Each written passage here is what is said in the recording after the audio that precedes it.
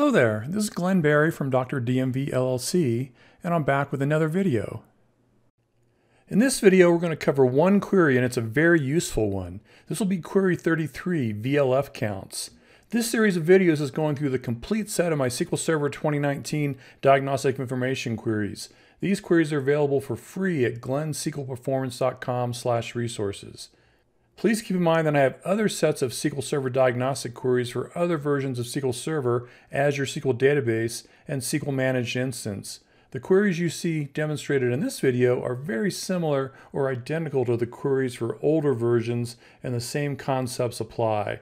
Now let's take a look at the documentation for query 33. This query reads from the sysdmdb log info DMV, which is documented here. It also reads from sys.databases, which is documented here. This query simply tells you the VLF count for each database on the current instance of SQL Server. VLF stands for Virtual Log File. Now let's go ahead and run this query and see what data comes back from it. So we'll go ahead and run this, and you can see that each database on the instance is listed, and then the VLF count is listed in the second column. And you want to keep your VLF counts as low as possible, depending on the size of your transaction log file. And the size of your transaction log file depends on a lot of things, like how often you take transaction log backups and how much write activity you have going to the log file, and whether you're doing things like index maintenance that cause a lot of log activity.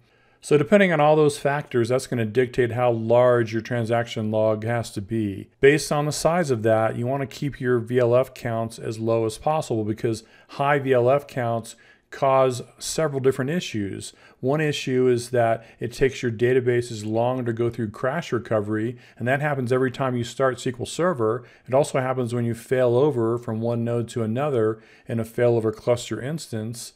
It also will affect how long it takes to do a full database restore. So if you are restoring and it gets to where it says 99%, 100% done, and it still keeps grinding away for several minutes, that is because it's going through the recovery portion of the restore, and that's because you have a high VLF count. Looking at these results, I'm not very concerned about any of these databases. I only start to worry if it's above a couple hundred, and if it's in the thousands, then I definitely want to do something about it. And the reason you get high VLF counts is that you have lots of small log growths. So if we go back to the query, I've got some documentation right here that explains the formula for how you get additional VLFs. So if you're on SQL Server 2014 and newer, they changed the algorithm for how VLFs are created. And how many VLFs you get depends on how large the log growth was. And it's always been that way, but the number of log VLFs you get depends on how large the growth is. So if it's under 64 megabytes for the growth, you get 4 new VLFs on older versions of SQL Server. And if it's between 64 megabytes and 1 gigabyte, you get 8 additional VLFs. And then if it's more than 1 gigabyte, you get 16 VLFs. And that's the old formula for SQL Server 2012 and older. But starting with SQL Server 2014, there's a new formula. So if the log growth increment is less than 1/8 of the current size of the log file, then you only get 1 VLF. And if it's larger than 1/8 of the current size of the log file, then you use the old formula that you see below. So that's how that happens. And in a second here, we'll go ahead and take a look at a demonstration of how this works.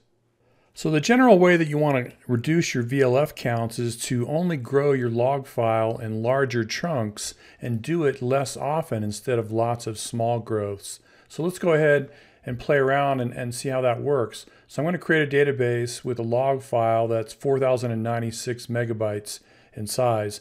And this will take a couple seconds to create, because it has to create the log file and then zero it out. You have to do that even if instant file initialization is turned on. It doesn't work on log files. So we've done that, we've created that, and let's run the query that we saw earlier to see how many VLFs. So it's 16 VLFs are in there when we created it from the beginning.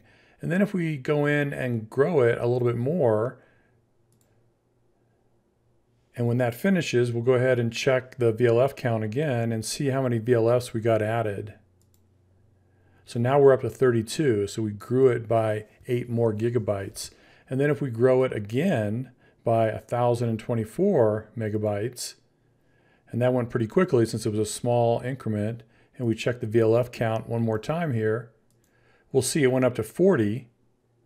And now we're large enough so that if we grow it by 1,024 megabytes, it's going to be just a smaller increment, and it's going to trigger that new formula that we were talking about earlier. So we go ahead and do that, and then we check to see what the VLF count is again after we grew it another 1,024 megabytes, and it only went to 41. So now if you have your auto grow set to 1,024, once you get to that size, then each growth is only going to be 1 VLF.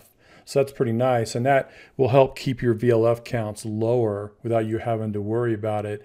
And the way you would fix it if there was a problem with the really high VLF counts is if you're running in full recovery model, you take a transaction log backup and then you try to shrink the log file. And usually that will reduce the VLF count. Sometimes you have to take another transaction log backup and then try to shrink it again. And sometimes you have to take even more than that, but usually that process is what you're going to have to do to shrink the log file to get rid of the VLFs, and then you manually grow it in large chunks to get it to the size that you want it to be, and you make sure the auto grow is set to a fairly large chunk instead of a tiny sliver of a growth. This is Glenn Berry, and I hope you enjoyed this video. Please don't forget to like, comment, and subscribe if you would like more content like this, because it really helps the channel out. Thanks for watching.